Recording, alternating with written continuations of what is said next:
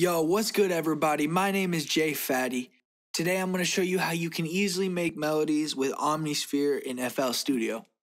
So let's get right into it.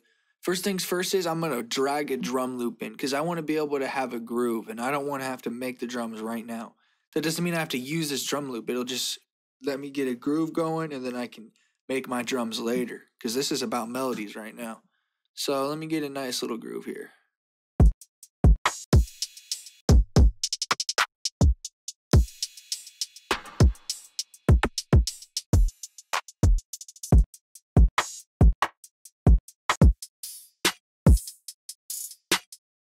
See, I like that one right there.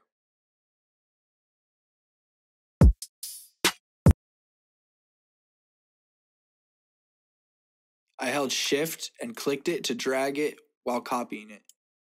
All right. Now that we got this, let's get down to business. We put in another pattern that's just empty, and I'm going to click this channel rack for that pattern.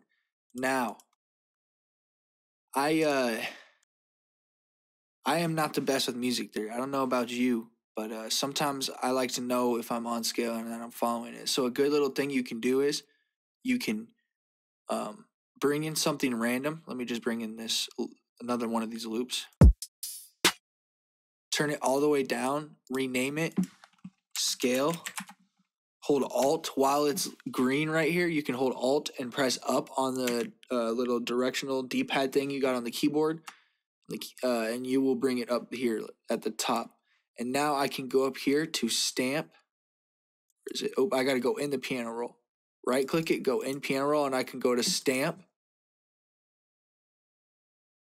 and find a scale right here. So let's decide what scale we want to do. Maybe I want to be minor harmonic. So I can click this and then I'm going to put it on my root note. Let's do C. It's going to put all the notes in the minor harmonic scale for C in that octave. I can hold shift and just drag it up for each octave. There's a faster way to do this, and please let me know. Okay? Now I can make sure if they're not as long as you want them, just hold Control and hit A to select it all, and you can drag it out to whatever length you want. Why is this helpful? Because as long as this scale is on the same pattern, let me open an instance of Omnisphere.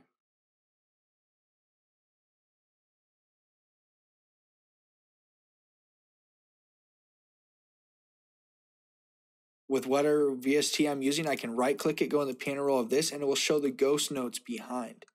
So I can make sure I'm on scale when I'm putting in my melodies. So let's get right to the melody making now. Let me find something. Let's do a nice ambient keyboard.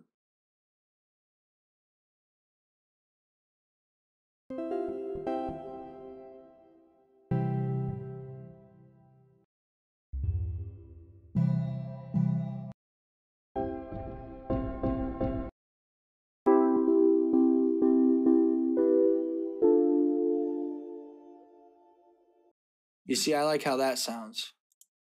So what I can do is go in the piano roll and just start making a melody here.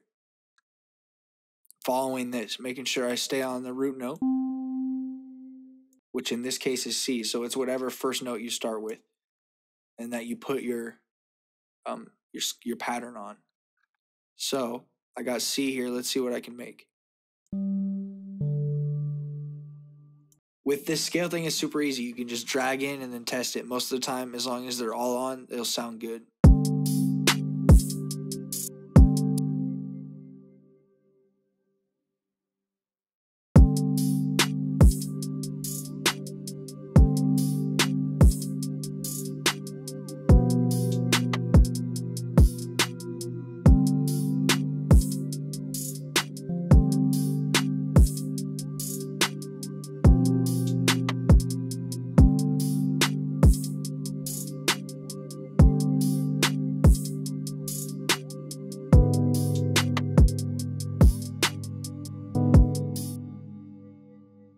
I held Control and clicked to highlight this. I'm going to hold Shift to drag it over.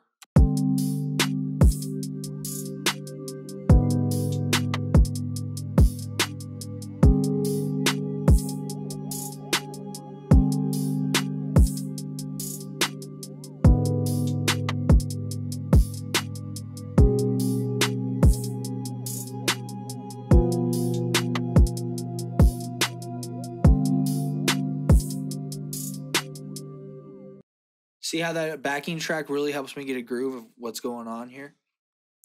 That's really eerie too, so I can go up in here and try to maybe add some higher notes.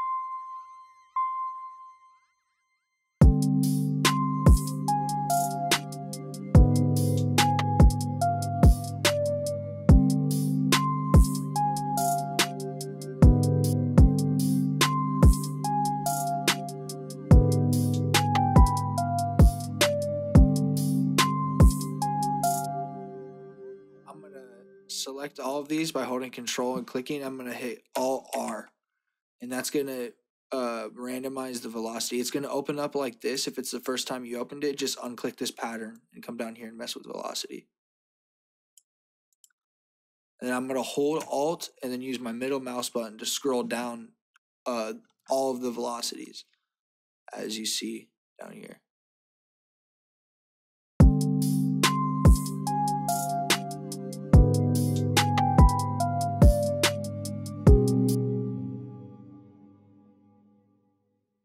Now I'm thinking that this should be a different sound. So I can hit Control X to cut it out of there. I can right click this and hit clone to make another Omnisphere. Right click piano roll and then hit Control V to paste it in there. Let's make this another sound. I can sound match this cosmic piano by highlighting it, and that's what that original one is. And I can go to sound match and I can look for other sounds that are similar to it.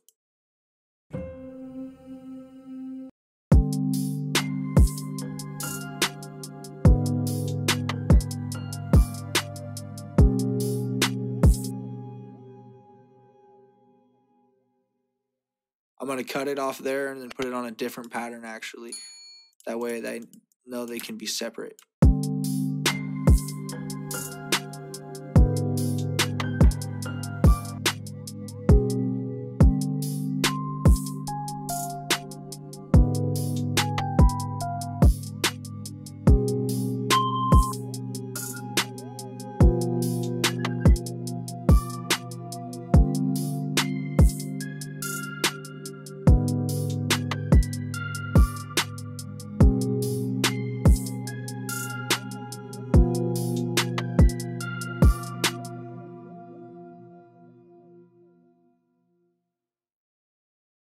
I'm going to copy it over here, and I'm going to bring these 3 notes by holding control and then pressing down on the D-pad or whatever. Bring it down an octave. And we go in here and remove that. There we go.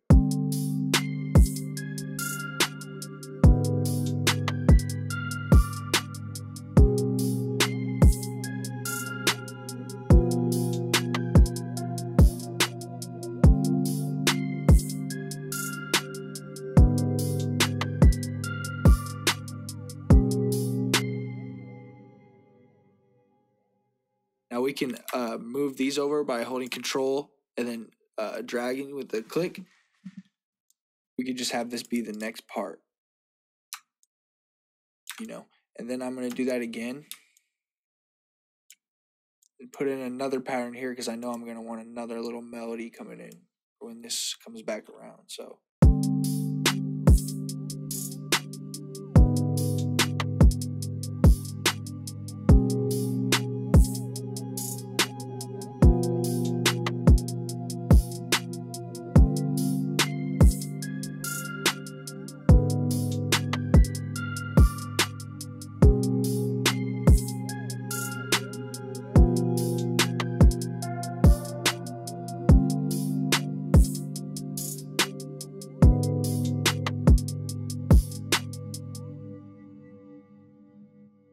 So we can loop a certain part by going to it, putting our cursor head there, right clicking on this black part up here on the playlist, and then dragging to where we want to end the loop. And then it will just loop that part in the playlist. So now I can go into pattern 3 here. Clone this and put another instance of Omnisphere, and we're going to look for leads. Try to find some cool, weird, eerie leads. So I can go up in here to patch browser. You turn this autoplay off. If you find it like when you're clicking on stuff and it's just playing it and you don't like that, you can turn it off by clicking this autoplay thing. All right, so I'm in this patch browser. I want to go to this type right here, and I want to look for synth or lead synth. So it'll be in the L's. Where are the L's at? Right here. Okay, let's go up into ambient. See if we can find some weird stuff.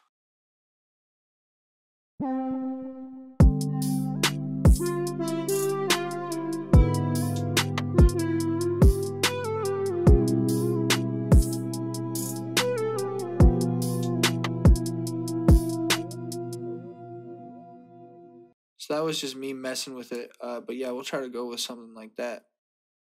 So I can right click it. Since the scale's not on this pattern, I can just go in here and cut it from the pattern that it is in, move it in here.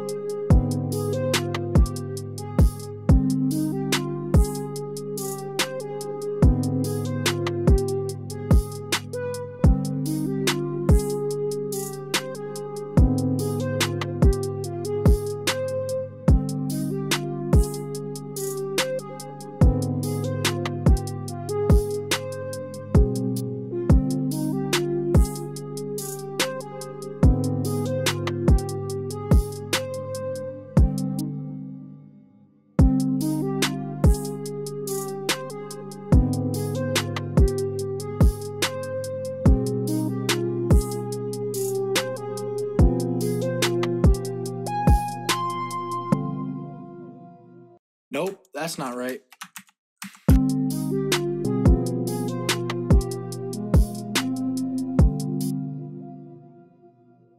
Sounds pretty dope. I don't know if I like how the sound of it is. I may like the pattern, but I don't know if I like the sound. So what I can do is I can click this. And let me see here. Let me just try to find something else and change it out.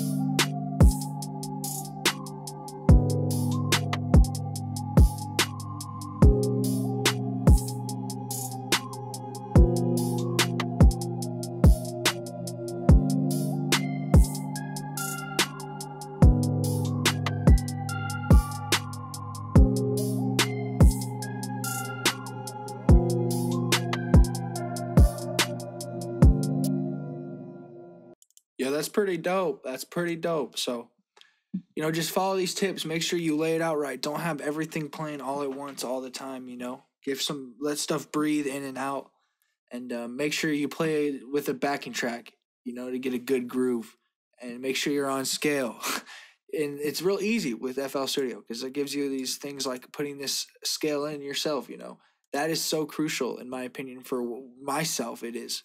I use it in everything. So, and it helps you learn music theory along the way. So make sure you stick with that and just stay being creative, guys.